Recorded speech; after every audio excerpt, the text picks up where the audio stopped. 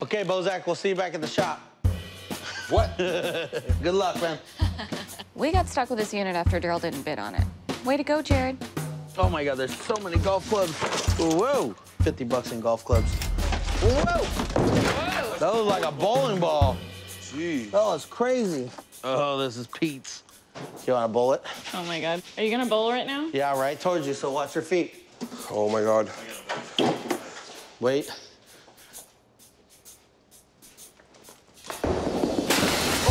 Oh my God, are you okay?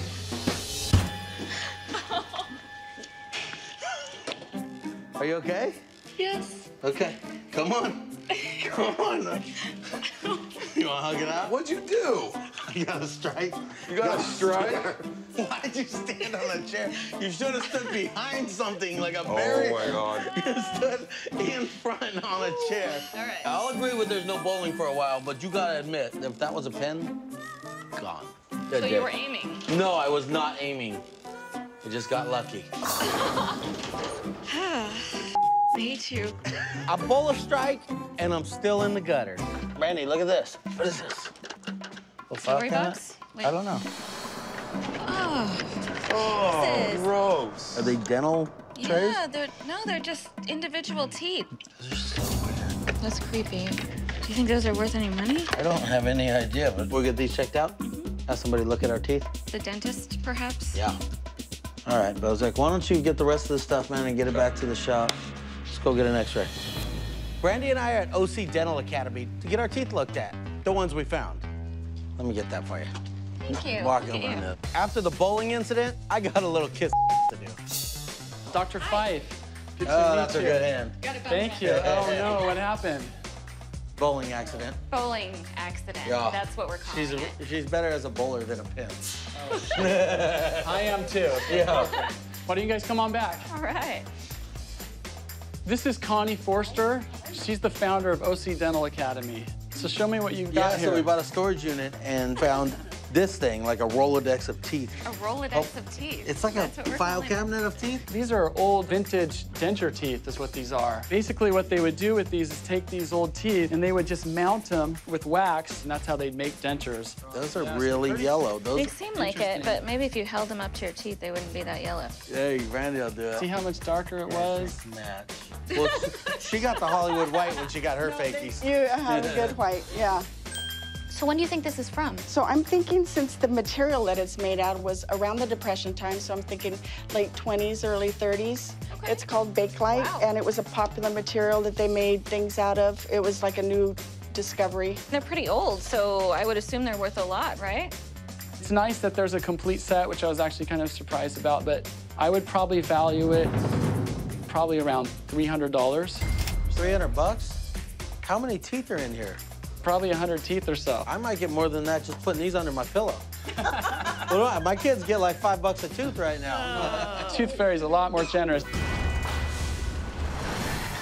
Just start lining up all the boxes on both sides here, guys, like we normally do. It's already 50 bucks right there on the bike.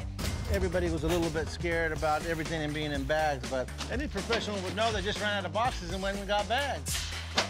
We have a little commercial freezer. That's probably worth 100 bucks. And then you have the chest, the dresser, the mirror. You have a headboard, 2 nightstands. That's probably 400 bucks for the bedroom set. So this is obviously the China cabinet, but I don't see a table and chairs to match. So this is probably about 150 bucks. And I got this panel right here. This is like a 4-panel screen. Probably worth 100 bucks, you know.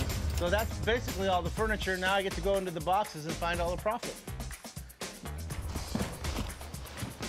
Uh-oh, what the hell is that? Damn. Hey, Steve, you got any idea what these things are? What do you think?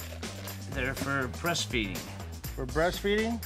or it could be a prosthetic for a mold. I think anything that might have to do with boobs, we have to investigate a little farther. Hey, Steve, up here.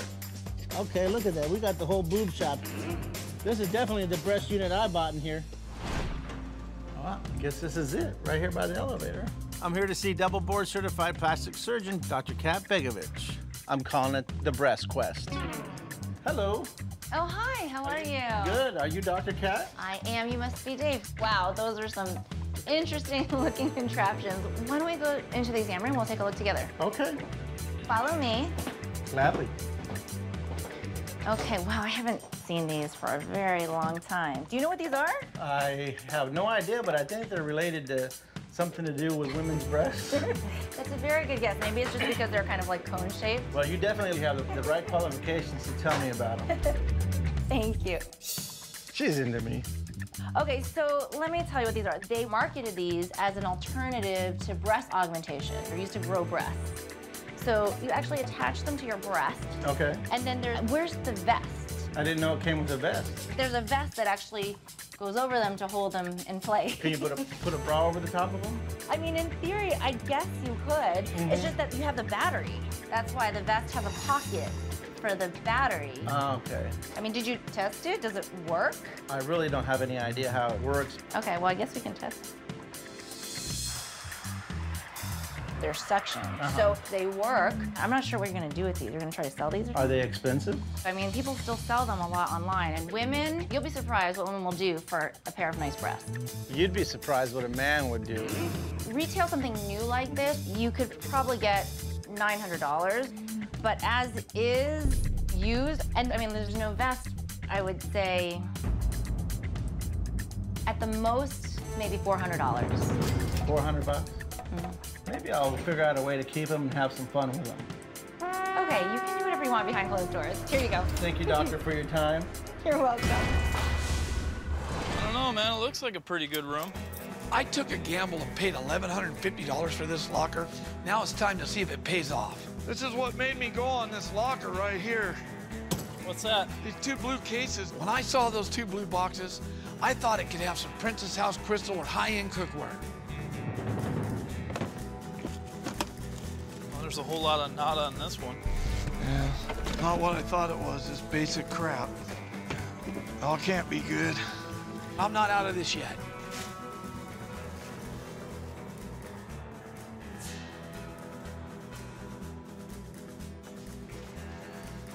Son of a bitch, you know what that is? That's a clock. Looks like the eyes move on it. Looks like he's looking at you right now. Probably is. Oh, I don't know if I would have done that. What if it's got some strange voodoo on it? I fear nobody or nothing. That was cool. I'm interested to go see what that's gonna be. Brendan and I are taking this skull clock over to TikTok Tony's. He buys and sells antique clocks, so I'm gonna find out exactly what this clock is worth. Never seen that one. It's You see very few of them around.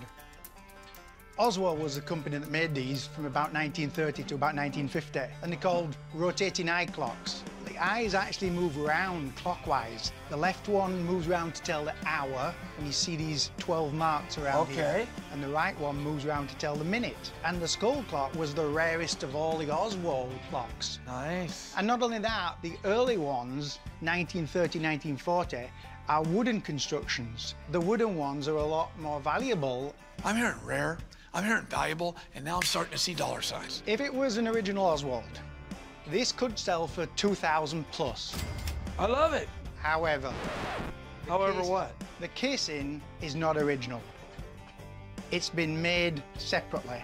You might be lucky to find $150 from it. At 150 bucks, I can afford to use that for target practice at the range. You know, you can't win them all. Thanks again, sir. I appreciate all your time. Thank you for coming.